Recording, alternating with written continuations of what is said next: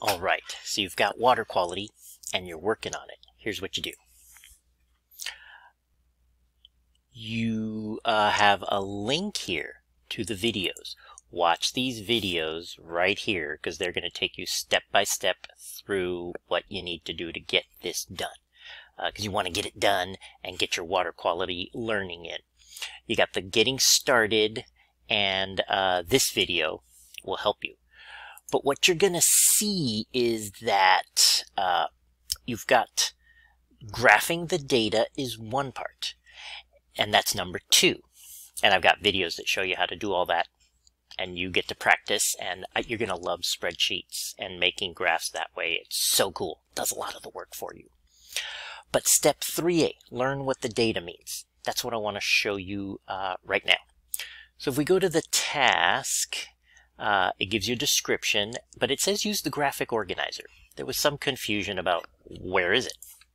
You go to assignment and you click on open in Google Classroom.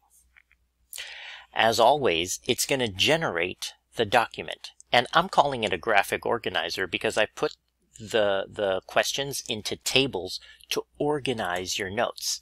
So there it is. It generated water quality research.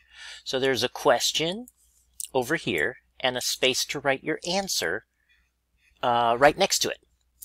And you're going to describe each parameter, like dissolved oxygen, pH, temperature, turbidity, and flow rate. Now, where do you learn that? You could go searching yourself, but don't bother. That'll take you forever. 2 ways you can get that information.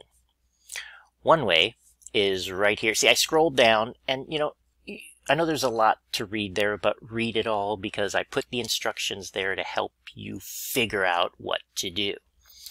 But I'm jumping down here so you can see that it says use the following websites to read for yourself. So if you click on that, you can see I've got a whole bunch of links for websites on pH, dissolved oxygen, temperature, turbidity, flow rate. And there's other ones.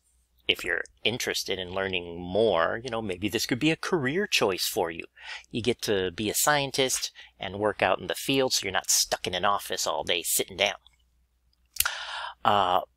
Some of these links don't work, so just click on as many of them as you want because some might be easier for you to understand. If it's too hard, close that tab and try another link.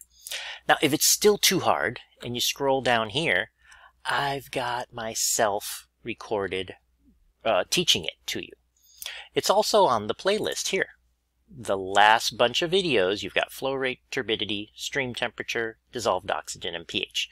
Notice those videos are long. So if you want to read it yourself, you might do it a lot faster than me.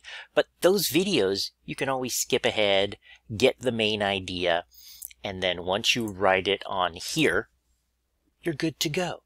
So in this box, you're just going to write a description of each parameter. In this box, you're going to focus on how does each parameter affect Chimacum Creek.